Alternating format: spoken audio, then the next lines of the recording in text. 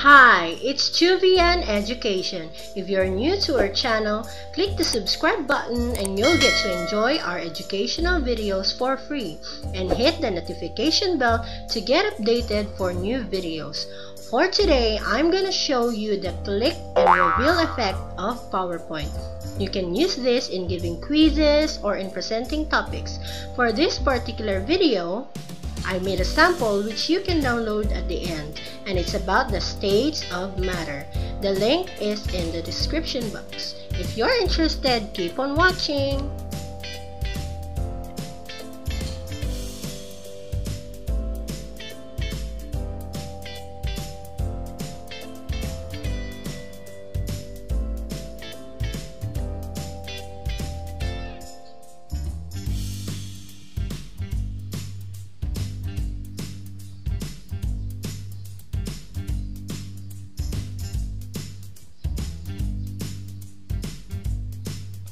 We are here on our PowerPoint, and I'm going to show you how I did this, the click and reveal effect of PowerPoint. So let's go with the new slide.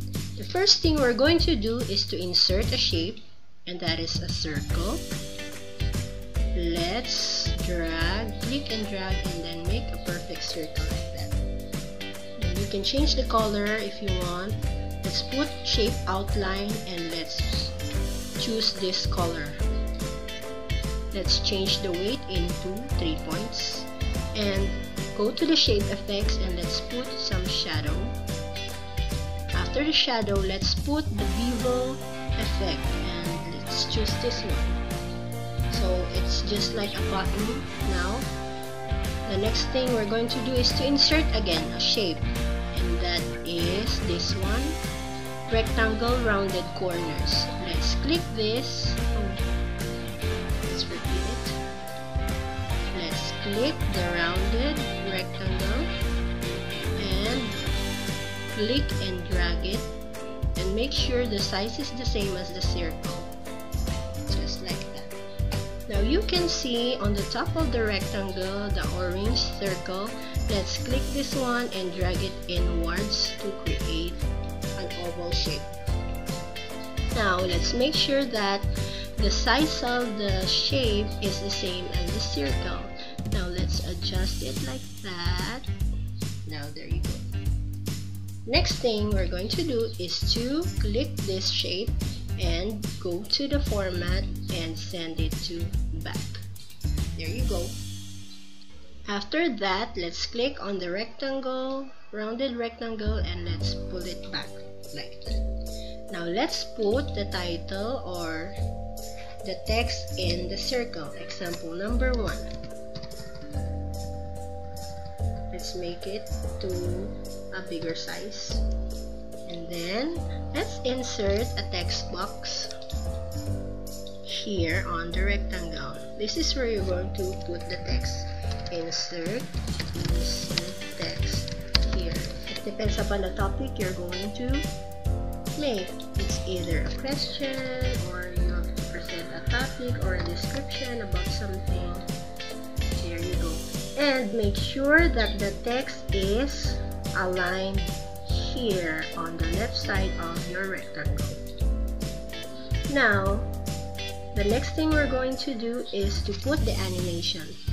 Let's go to the animations and let's click the circle. Let's click the circle and go to the more motion paths and choose right. That should do it, and make sure that this button, the red one, will go entirely to the end of the rectangle.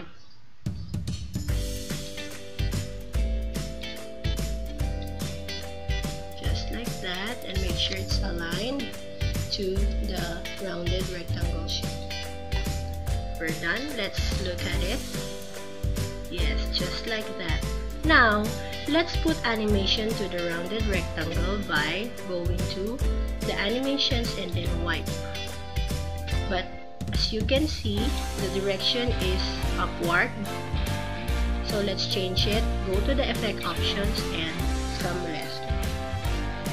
Now let's click the animation pane on the top let's make sure that this is on the with previous. So the animation should start after the previous animation. And let's move it here. And let's see.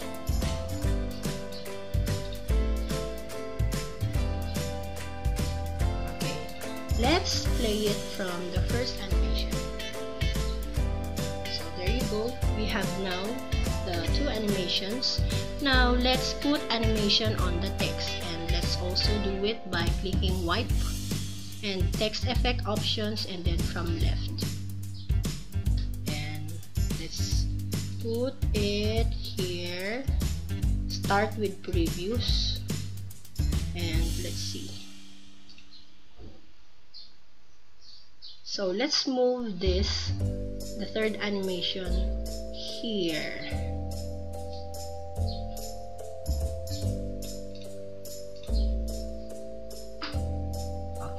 Should do it. And now let's close this one, and let's copy, click and drag the mouse, and then you press Ctrl button and D to duplicate, to make copies of the click and reveal effect. Now you can change the text into your desired text now. So like that. If you want to duplicate again, you can click and drag and then and make another set of click and drag effect, just like this, and we're done. Thank you for watching, and I hope you enjoyed our video. Don't forget to like and subscribe.